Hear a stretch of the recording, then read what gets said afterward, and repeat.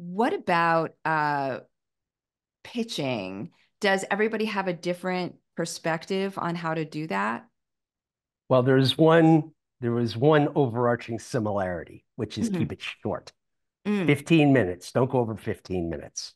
However, interesting. what you do in that, that's where the difference is had. Some people tended to focus more on a character and describing them.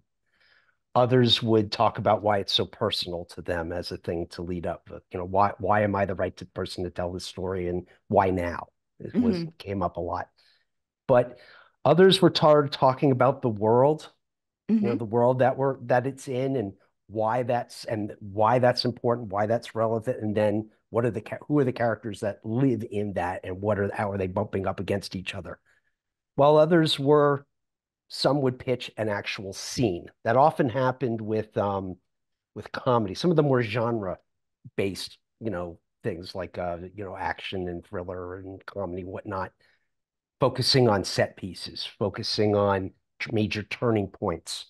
Um, that came up a lot for the more genre specific sort of things. But yeah, nearly every one of them said you definitely, who the character whose eyes we're looking through. That came up a lot. And for God's sake, keep it short.